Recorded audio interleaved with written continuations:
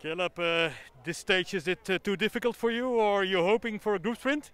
Yeah, I mean, like on paper it looks quite hard, but you know, I got selected in the world's team now, so this was a good I guess preparation for that, for me to see the big loop and some of the climb. So that's the most important thing today, and I'll try to support Phil and Tim as good as I Your can. health is back okay?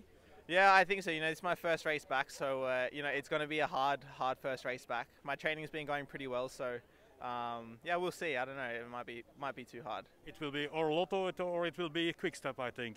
Yeah, I think we probably have the two strongest teams here. We came with a super strong team as well, so yeah, I think it will be a good hard race. Okay, good luck. Thank you.